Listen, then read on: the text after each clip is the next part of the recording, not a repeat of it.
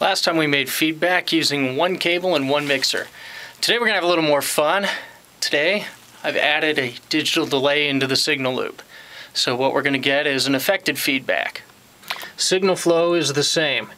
Out here, auxiliary send number 1 goes to the input here of the digital delay.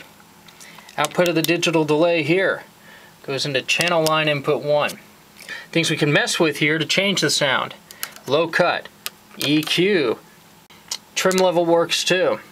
Also channel volume, auxiliary send volume. So let's get some feedback going.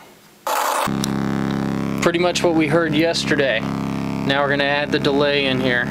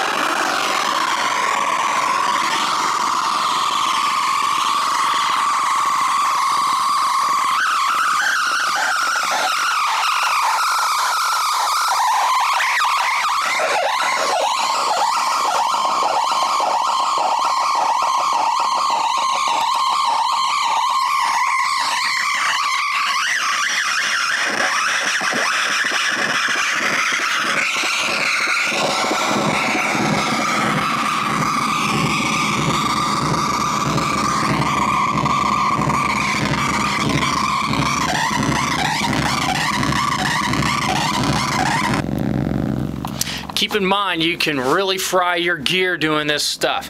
So be careful. Keep your speaker volume low, hook up some more effects, and have a good time making feedback.